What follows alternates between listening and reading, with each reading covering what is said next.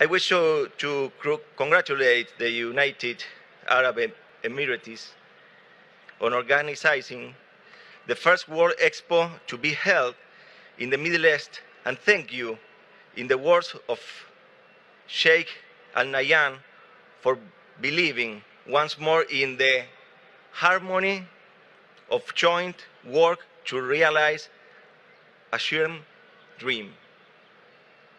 In a world split by COVID, this expo had been a light of the end of the tunnel, shining like the ring Sheikh Al Maktoum found in the desert, which inspired the design of Al Wasal Plaza. Surely many of you will know Al Wasal, this name, this plaza, Al Wasal, as the football team trained by Diego Maradona during his time here in Dubai. But it's not just that. In Arabic, Al Wasal means connection. And this expo symbolizes that better than any other, even that issue.